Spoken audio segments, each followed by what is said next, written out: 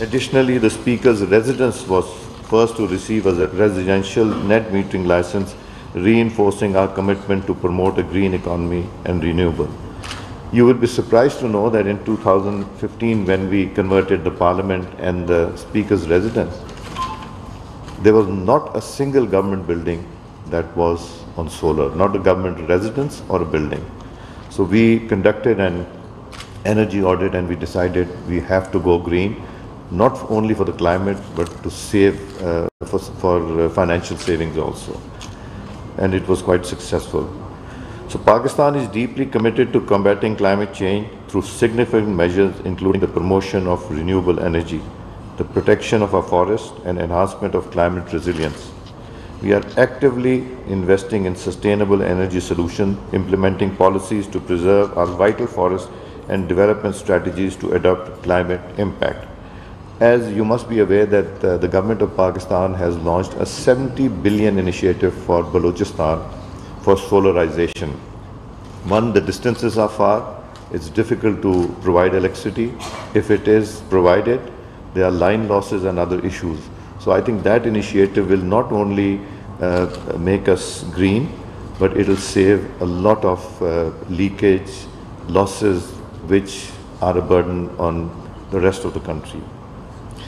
Pakistan also plays an active role in international climate negotiations, advocating for the right and needs of vulnerable communities. Ladies and gentlemen, climate change is no longer a distant threat. It is a present reality affecting every aspect of our lives, especially in developing nations like Pakistan. The 2002 floods through 2022 floods highlighted the severe impact of climate change on women and children.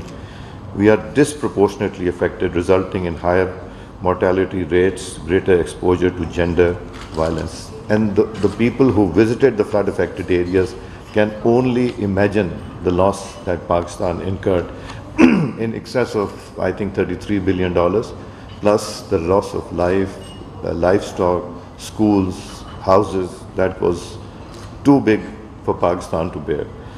Despite women producing up to 80% of food in developing countries, they lack equal access to resources like land and technology.